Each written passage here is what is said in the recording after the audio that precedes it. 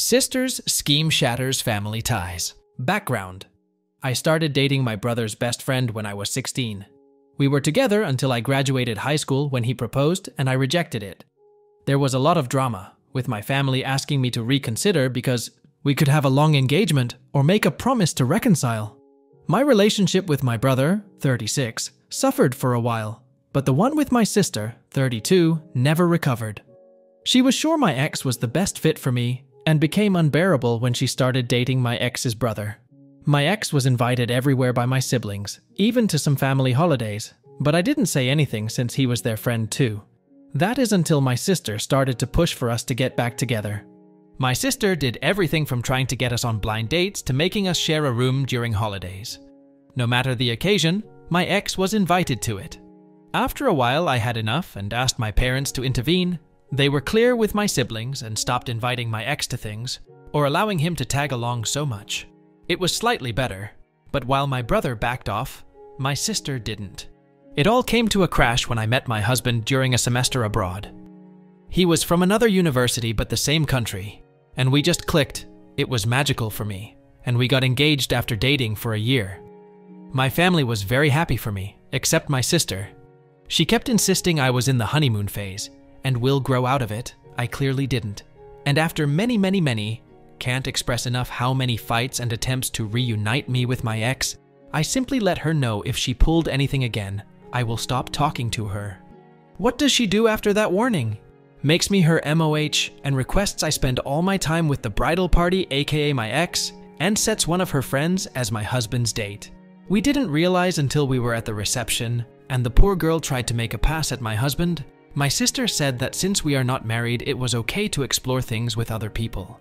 I left the party and the next day spoke with my parents and brother. Explained that while I won't make them choose, I will not talk to my sister ever again. And if they try to fix stuff between us, I will simply cut contact with them too. My mom was devastated and tried to negotiate, but my dad and brother said they would respect my decision, and apart from 2 attempts from my mom, I haven't spoken, written, or anything with my sister in the past 6 years. My sister has tried everything to reconcile with me, from gifts to tantrums, but I simply don't talk to her at all. If we are at a family event or dinner, I simply act like she doesn't exist. At first, she made snarky comments or tried to create drama, but since nobody backed her up, she gave up. She did have a meltdown when she was informed she was invited to my wedding, but would not be part of any preparation. My brother says he feels guilty for going along with it for so long, and his relationship with my ex has suffered since my ex. They still talk, but they are not as closed anymore. The issue.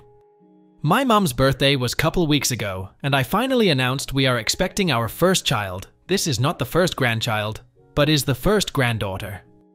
Everybody was very happy, except my sister. My mom noted that and asked me for tea the other day. My sixth sense told me not to go, but I wanted to be positive. The first thing I noticed when I arrived was my sister's car. Then as I entered the door, there was my sister, her husband, my ex, and my ex-Amiel. They wanted to have an intervention since my childish tactic has gone for so long. My ex said that he was just trying to be romantic, but he understands I couldn't appreciate it. His mom said I was just hurting my sister for wanting the best for me, and she apologized already, so I need to forgive her. I was just sending texts to my family, dad, brother, husband, and looking at my mom in disbelief. My BIL had the balls to tell me I was a hurtful person, and I need to learn how to act like an adult since I am having a baby now. Then, my mom began reading a letter about how hurt she was, her daughters weren't close, how my sister was wrong, but she was well-intended, etc. Then my sister read her letter and began crying and telling me basically another version of what the rest did. I said nothing to anybody, just sat there until my brother arrived. He was angry beyond anything I've ever seen before. He grabbed my stuff and told them all he was really disappointed and disgusted. We went outside and sat in his car until my dad and husband arrived. By then I was just sobbing and he kept saying sorry.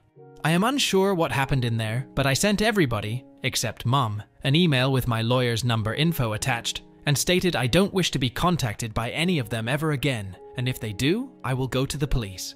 Nobody has contacted me, but I know from my dad my mom and sister are hysterical. They told him they hope to repair things and for my sister to be able to be on my baby's life, maybe possibly being a godmother. My dad is staying with my brother at the moment. They support me, but some others in the family don't. I've even had mutual friends call me since they are worried about my sister's well-being and asking me what happened, since she is now going by the narrative my husband is keeping me away from my family.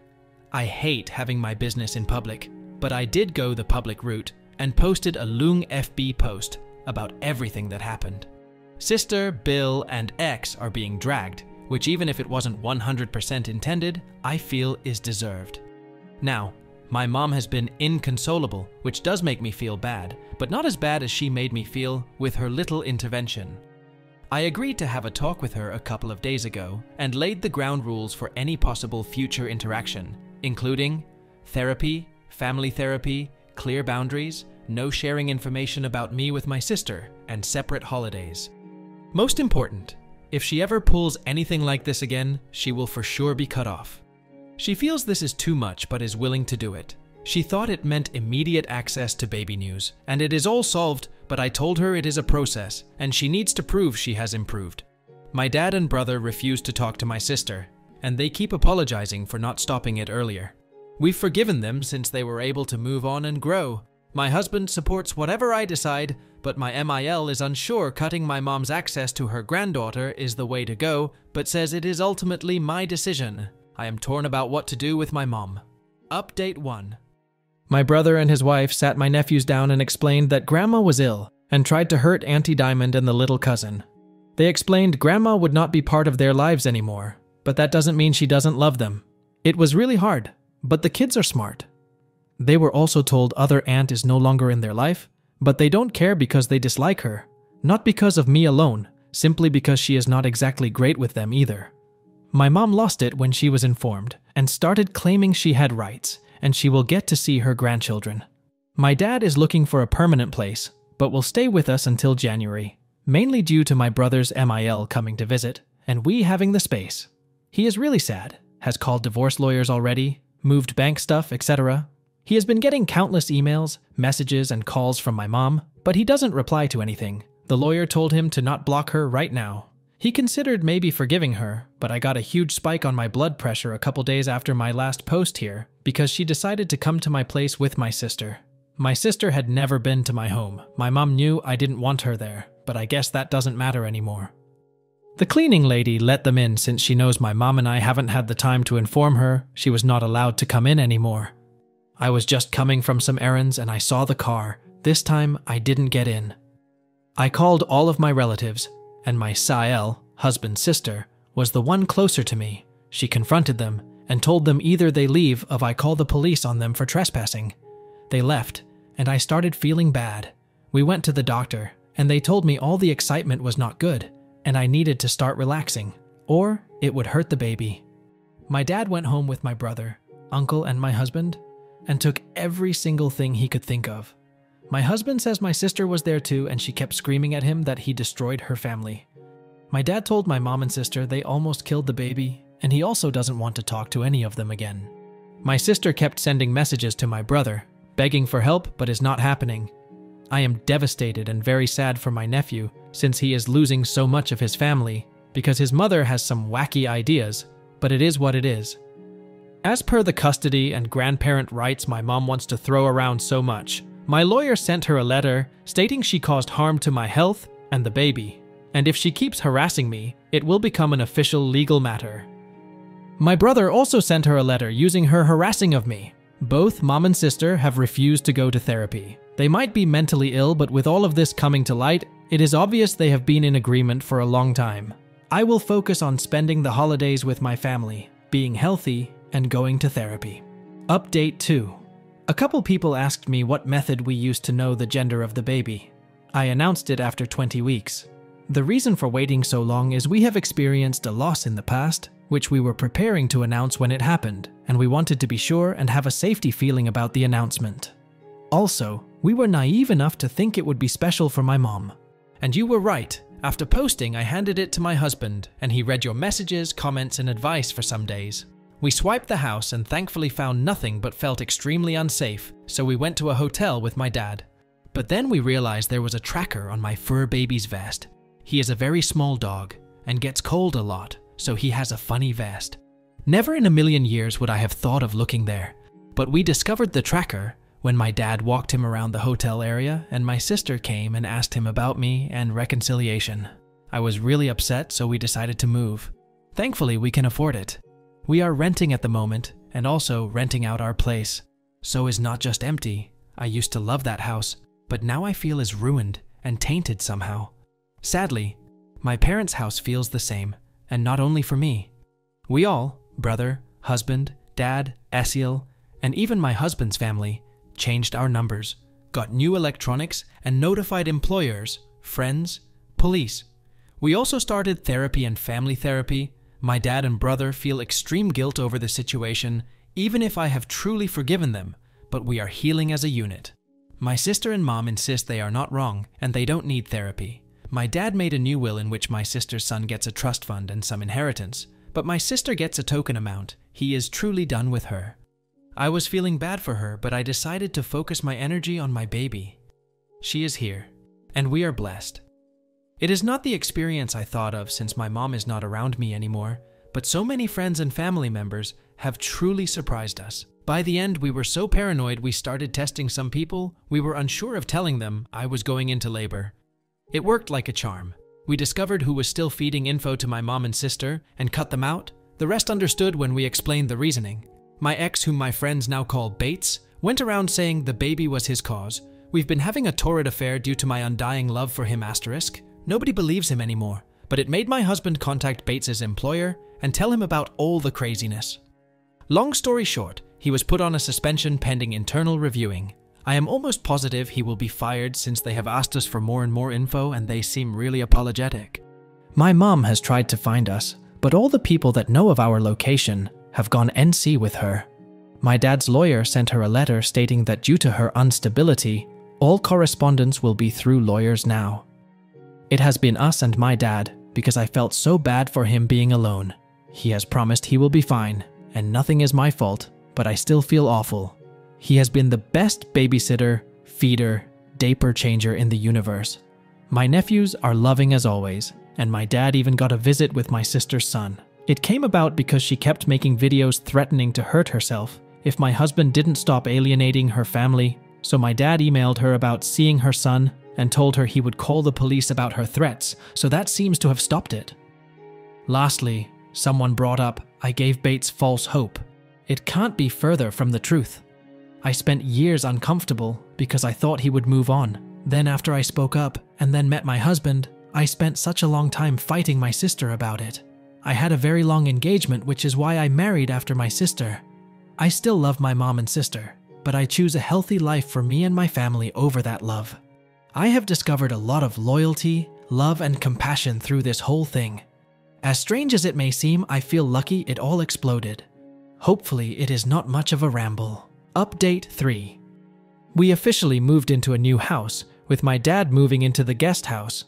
We had many discussions both in and outside therapy, and we decided that while it would be good for him to be with us, we all still need our space. We are still renting out the old place and will be deciding what to do later. My dad has the grandchildren all together about 3 times a week now. He still has to see my sister's kids separately since she refused to let him take the kid, unless she knew where he lived, which to be fair is a normal thing, but considering she is crazy, we don't want her close. My mom complained to the lawyers about how unfair it is my dad still gets to see all grandchildren, but there is nothing she can do about it. About a month ago, my dad told me he had a confession, and my stomach started hurting. Dear reader, he pays for my nephew's sister's kid, schooling and babysitting, which is why she still allows him to see him. He felt so guilty for hiding it and didn't want to keep secrets. I assured him it was nothing wrong, and to please don't feel bad. On Mother's Day, my dad got an email with a link to an Instagram account, in which they made a sad video about my mom, and how most of her family has abandoned her, and how much of a saint my sister is for being there for her. It was really pathetic and enraged me, but I just sent it to the lawyer. Dad officially filed for divorce in May, and the process is still ongoing. My mom insists he is wrong, but my dad said he'd rather drink bleach than go back to her, so I think that is final. My brother and husband took my dad out for Father's Day and had a blast. My sister posted many things that day, but they managed to block my dad from even learning about it because we wanted him to enjoy it.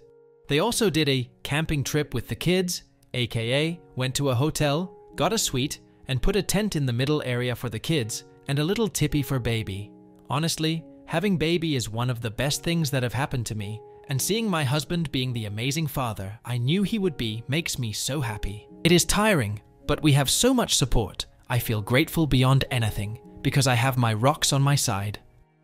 My SILs and I now get to have a little calendar on sharing things. All the kids get to do things that are age appropriate, and if they want to, we want to let them all know they do not need to hang out with people they dislike and their voices matter. Right now they are all obsessed with baby and say they are her protectors, and we get little get-togethers, brunch, etc. Honestly, having family time is now a pleasure and not a headache without my sister there. I know is wrong to say, but she just sucks the positivity out of the room. My mother-in-law also loves having time with baby and stays in the guest room about once a week, she asked politely, and said she didn't want to take baby for sleepovers or anything. I feel respected and heard by her, and yes, have broken down sometimes, because I miss my mom a lot. I miss the mom I had or thought I had, not the one that told me I would be a terrible mother, or was a hateful woman. My therapist says it's a marathon and to focus in the good. Speaking about good, Bates was terminated. Not only that, but his reputation in his industry was not only damaged, but nuclear level damaged. So was his brother's, but because BIL is not in an industry that cares as much about reputation, he still has his job as far as I know. Bates sent me a 12-page, double-sided, seamed single-space letter about how hurt he is. I am denying him. What's his and my husband is so threatened by him that he had to go and destroy him professionally because he would not be able to destroy anything else. I said seemed because I didn't read it. My lawyer did and gave me a summary. I also heard from the grapevine. No, I don't ask people. They just tell me since they know he is stalking me, that the mother of his children moved and he didn't even care and said it was for the best. This man doesn't even care about his kids and wants to play family with baby and me.